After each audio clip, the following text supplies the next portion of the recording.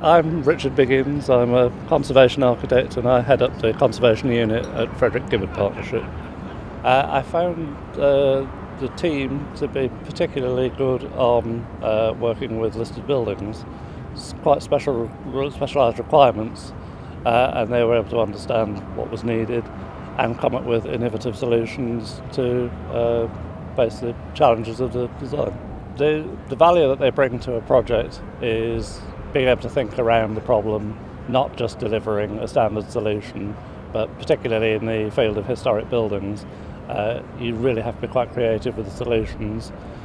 The people who we worked with at DEFRA had a very high demand for sustainability, and the team were able to bring their knowledge to satisfy the requirements for a green solution, even in a historic building, which is quite a challenge.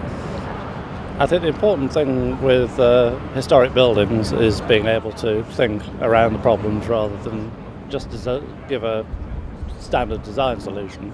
And Barnyards were able to deliver that for the Whitehall project with a Grade 2 star building. I think it is the ability to be able to think outside the box,